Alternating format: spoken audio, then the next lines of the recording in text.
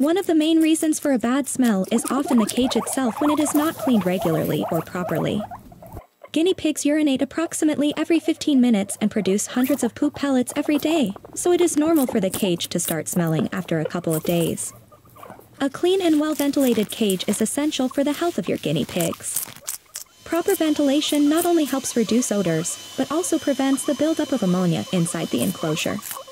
Ammonia buildup can cause respiratory problems, which can be fatal. It is important to regularly clean the cage to maintain a healthy environment for your guinea pigs.